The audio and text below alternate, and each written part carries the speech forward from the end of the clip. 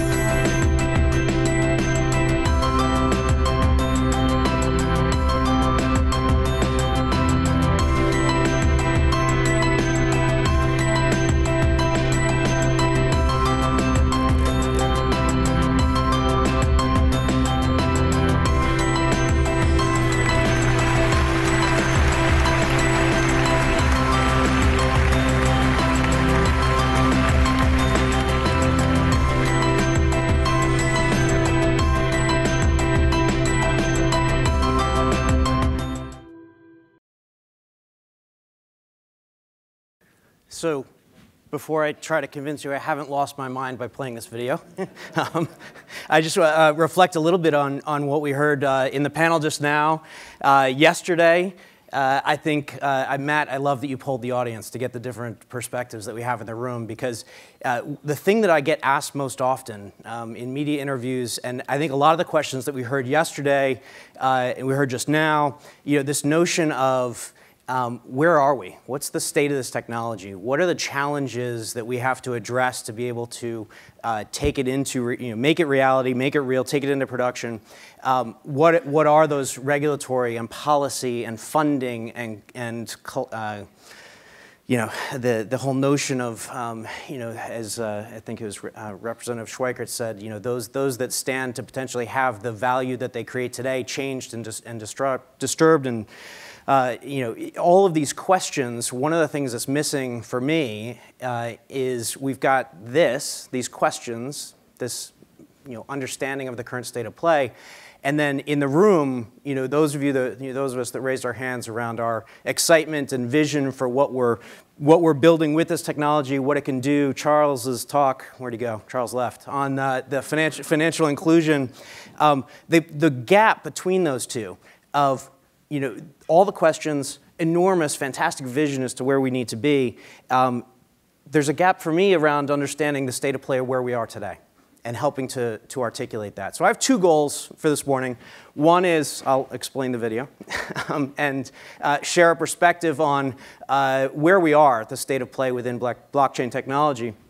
And then the second is introduce a piece of work that we have launched and an invitation, actually, to all of you to join with us in creating a frame of reference by which we can articulate the state of play for blockchain technology. Because through that articulation and having a clear understanding of what has been developed already, that gap to the vision for what we all think and hope and things we haven't even thought of yet as to what it could achieve, if we're able to articulate that, it will help enormously. So let me try to explain my insanity. So this is 1954. These two gentlemen are looking at the field as they started plowing the ground to build the CERN facility. And at that point in time, the compute power they were able to calculate as to the data that was going to come off of those first collisions, based on the compute power of the day, it was going to take 13.2 billion years to analyze one experiment. But they still broke ground. At that point it was 12 nations got together as the initial consortium. You're going to start to hear some familiar words. Consortium got together and said, we're going to do this.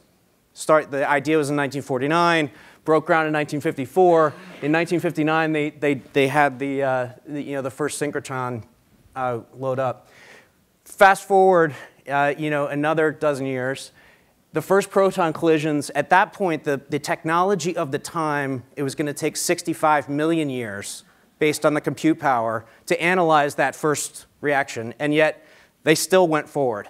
By this time, or roughly this time, I'm going to get some of my facts wrong, so apologize to the CERN team, up to 22 nations. The consortium has now grown. The ground that they broke split between Switzerland and France. We had it crossing a boundary and a border. In 1988, they built the tunnel for the first, the piece in the video that you saw where they pre-accelerate the protons. 3.2 million years. 1997, 11,000 years. 2006, still at 35 years to analyze the data that was going to come off of this, and the billions of dollars that were being invested in constructing what is the world's largest machine. And then 2015, when 2012 was the Nobel Prize in the discovery, 2015, the announcement of pentaquarks, they got it down to 1 year. And that was massive success. But through this entire journey, it was never about what can the technology do today. It was, we've got a vision for what we're trying to discover and create and solve. The technology will get there. It's an innovation, it's a design, it's a configuration problem. Let's not be encumbered by what the technology can do today. There's an alternative story. It's not so good for us. So here in the US, we tried to build the superconducting super collider I'm going to tell this story very shortly as a different kind of lesson. This was a single nation's effort. This is the hole that they dug in Texas to start to build what was going to be something 3 times the size of what was done in CERN. For a variety of reasons, in terms of single people going it alone, jumping straight to a massive answer and not iterating to it, funding challenges. There's a whole long story you can read up on. That facility is now a chemical blending plant. In 2012, they filled that hole with water for a decade, and it's now being productively used as a chemical blending plant. That effort failed. So just lessons from CERN, and I had the good fortune last fall during Sibos to go tour the facility with actually Rob Plotnick from the DTC's here. Rob and I went, John Lee from TMX. A few of us went and toured, and I came away from that experience and this backstory to this wonderful success of being able to, these physicists cross-country to accomplish what they have. I was struck by the unconstrained nature of how they pressed forward, that they had a vision and they weren't going to be encumbered by the questions of, well, what's your throughput today? What's your scale? What you can't do with today's technology. It was that vision of, we'll figure that out. Let's be unconstrained in our visions. It was enormously collaborative. So 22 countries getting together, starting really post-World War II, 11 countries in Europe getting together. That was not necessarily a conducive environment to collaboration and cooperation, but they did it. It was open. So they were doing things, they were creating things. Dr. Connor referenced it yesterday, right? The difference between the internet and the World Wide Web. This is where the World Wide Web was built, donated. There was a completely open environment in which this technology and science thrived. And they iterated. So I hope from the video you got a glimpse of, they didn't jump straight to the end. They knew they had to iterate. They were building along the way. And talent focused. Again, it took a special group to get together. It took the collaboration and cooperation of a wide talent base. I see this journey as being directly analogous to the one that we're on with blockchain. The vision for what we're trying to achieve, the comments earlier around whether it's healthcare, whether it's financial inclusion, there are real things that will actually change the way the world works and lives that's going to be driven from this fundamental technology of being able to let go of a messaging-based business model where I can't trust your data and you can't trust mine. So we've got to send data back and forth with each other and agree a view of the world to get anything done. Instead, the ability to share access to data. I see these two journeys as being enormously similar. So where are we now? I don't think we're at the groundbreaking. I don't think we're actually at the at the initial experiment. I think we're at this tipping point where we're actually really going from experiment into reality. And I think we've heard a few examples yesterday.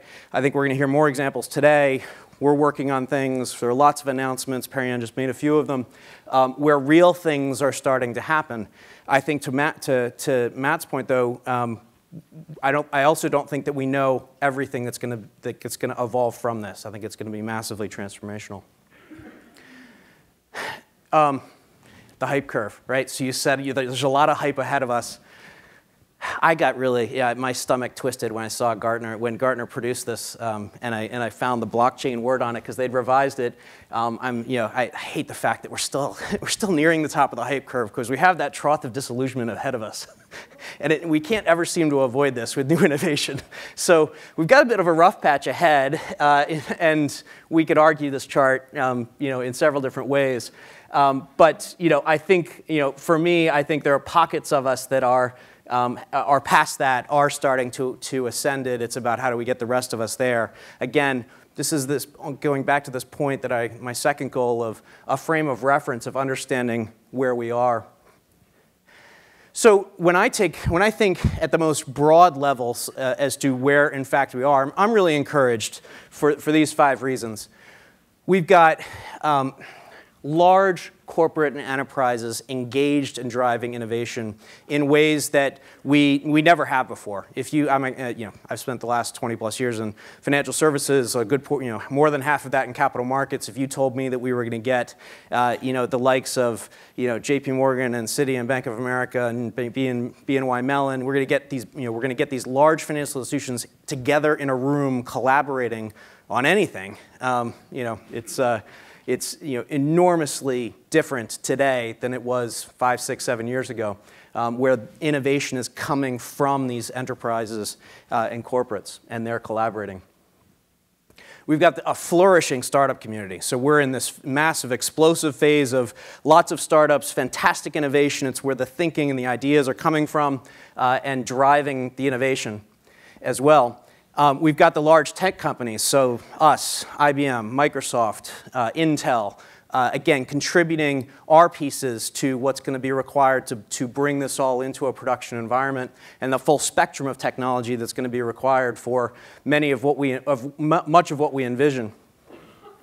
And then, very apropos for today, in the conversation that we just listened to, the engagement at the government and regulatory perspective is now, I think, hitting a pace. And we're seeing the importance of it. We're seeing the caucus, and that, that aspiration of doubling in the next year, I think, is brilliant, right? And we're seeing this globally of the governmental and regulatory engagement on this topic, and what the important dialogues are going to be necessary to be able to, again, bring this into reality. And then the consortia, as a broad topic, two kinds of consortia, and again, Matt alluded to this. There's the technology consortia that are building the underlying platforms or operating systems, so that Hyperledger, EEA, in some respects, Corda, and then there are the domain-specific consortia that are now emerging. So Matt mentioned B3I, a few others that are coming out now, where really these use cases are coming to life, and the collaboration between the parties involved in the business ecosystem are getting together and realizing, to the point that was made earlier this morning, they don't have to worry about the destruction of their existing value chain. That actually we can leap past that, and there's going to be ways to make money. There's going to be ways to be productive and relevant through the use of this technology. And Marty said it right? It's do well and do good, I think is all going to be a driving force as to how this moves forward. So I'm a financial services guy, so let me just, again, painting the picture of the state of play. Financial services was complicated before this started, right? It's been complicated for a long, long time. I love this chart from William Magyar. We've blanked it out just for effect, right? So complicated financial services, and when you map into it, the plethora, the explosion of companies that are blockchain focused on that ecosystem is dizzying, right? How possibly can you regulate, think about the laws, think about the standards, think about the dots that need to get connected when you have this many players thinking about it? Now, so on one hand, this is fantastic. This plethora, this explosion of companies thinking and working about blockchain and its possibilities and the vision is fantastic and driving the innovation, and the complexity is tough. We have to sort through that. And so this obviously doesn't only apply to financial services. We've heard about health, supply chain, transportation, digital rights, government, identity. All of these as critical domains where this is now, cross-industry. It's within each of these industries, and then the most fun I'm having these days is when we have the cross-industry use cases. We could talk more about that over coffee after this. So, how do we measure our progress? How is it that we're able to be smart about regulation, smart about policies, smart about standards, smart about making the right connections, if we don't really have a great grasp on where we are today in aggregate? So I'm not talking about any one individual company's progress, but in aggregate, let's just show hands. Who feels as though they've got a handle on the state of play of blockchain as a domain, full stop? Andrew? Yeah, no. There's a few of you who I expect to raise the hands. Like, where's Brian? Brian should have raised his hand. Maybe he's not in the room. There's a small number of folks, I think, that probably could legitimately give a great overview of the state of play. But the lack of the rest of us raising our hands, I think is our point. And our invitation and the work that we're working on right now is we're creating a framework to understand where we are as a means to help clarify that agenda, inspire innovation, frankly, and help to drive us between that gap of the current state and the vision. So what is it? So what we are doing through our Accenture Technology Labs, we invite in, and we've got our strategic alliance partners, and then anyone in the blockchain space, we invite in to engage with our labs, and we take them through a bit of a process. So we have a classification framework that we've started that I guarantee you is wrong, but it's a start, and we're looking for people to help us with it. The classification framework says, let's start to understand not all of these things are the same. Right? There are things that you would argue more at the operating system level, things that are more at the middleware level, things that are very focused on business applications, some things that cut across, some things that are focused just on the ledger side of things, some that are thinking more about incorporating the business logic into smart contracts and going at the processing end of that suite. And so we've got a classification framework that we know is wrong, but is a start. And we would, again, this is an open invitation to work with us to make it right. What we do then is we've got a whole a set of processes and procedures now to do performance testing. So if we can start to articulate what it is, and then we can set the functional and non-functional metrics around what important parts of performance are relevant as we want to understand this technology. So throughput, scale, confidentiality, et cetera. What are those metrics? How do we measure them? How do we measure them objectively? So when we're in one domain and talking about it, the needs, how do we compare them objectively to the suite of available tool sets? And how do we understand it differently in a different domain? So the needs and requirements of healthcare are going to be fundamentally different than capital markets, and there'll be a Venn diagram of overlap of some of it. We then have an approach by which we analyze that performance, those functional capabilities. It all has to be contextually relevant. Right? So it's putting it in the context of the use cases, the business domains that whoever's building is building towards. And then this is not about any one individual company's abilities. This is about this end state of an aggregate view where we collectively can say, this is the state of blockchain technology. As everyone's making individual progress, where are we overall in aggregate, and then what does that mean in terms of what the priorities should be for the next phase? So we put in up abstract images just to help convey the messages. There's actually real stuff behind it. We would love to, again, as I said, we are inviting everyone in to work with us on this. This is a concept that has come up in all of the consortium. It's a concept that has come up with many of our client conversations, many of our alliance partner conversations. We want to open up this to be a broad dialogue to say we will all be better off if we have a frame of reference to understand how this technology is developing.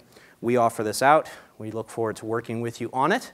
We think this is a critical step to help guide how we turn this fully from experiment into reality.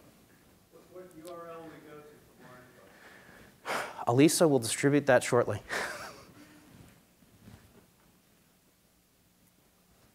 I'm happy to take a couple questions. How am I doing time-wise? I've got 5 minutes? OK, so we can take a few questions. Yeah, so we will publish through this website the means to engage, how we engage.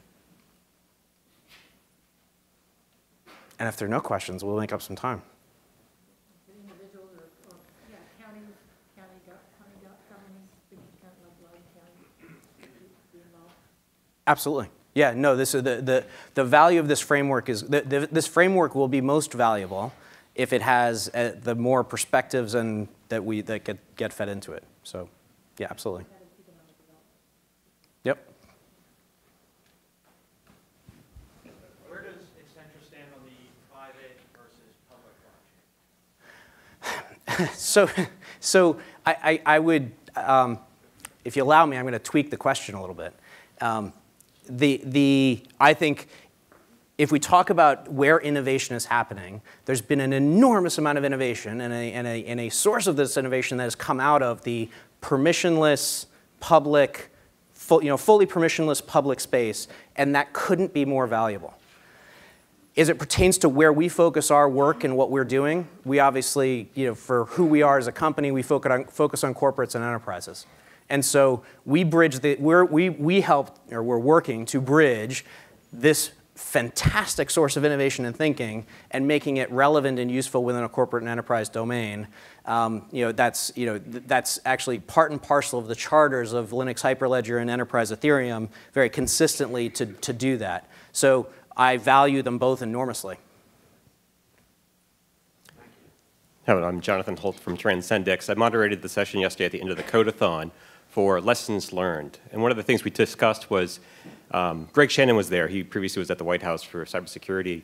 And at the NIST meeting, he actually made the important point of trust and trust shifting as the blockchain facilitates that trust. But his point was really, it's not about trust, it's about confidence. And what we need to do is actually have a framework for measuring confidence. Yep. Very much like in science, we actually do confidence intervals. So any thought about that, about creating a framework on measuring confidence? If I understand it correctly, it's a brilliant topic, and when I give my blockchain 101 speech of what it is, actually that's the beginning thesis is the movement away from messaging-based business models and the state that we've been stuck in for the past 60 years since databases were invented was on that premise. I can't trust your data and you can't trust mine. Your database administrator might have changed something. My business process might run differently than you would expect. A hacker could have broken into either of our sets of data. So we can't trust each other. We couldn't possibly have confidence in being able to point our important systems to your data, right? And so I buy into that. I couldn't believe in that concept more.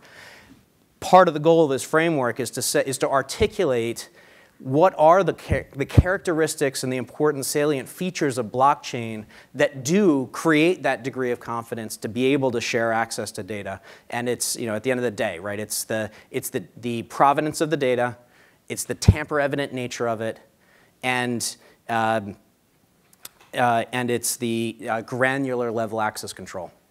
To be able to go at it, go at data element by data element. For me, putting those three pieces together, talking about the robustness of how all three of those plus a few others work is at the heart of it. And if we do this right, that confidence factor should emerge from this.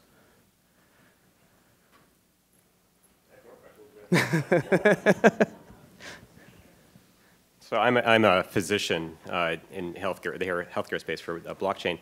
And I'm a geneticist by training, actually. And so what we actually, in genetics, is LDTs, laboratory developed tests for the FDA. So trying not to get everything pushed through the FDA for authorization. There's actually something called CLIA for certifying labs, and that requires a board specialty to the lab needs to be directed by someone who's board certified. And so that when you attest to the authenticity of I've mixed these reagents together in my lab, and I've been able to interpret them with my expertise.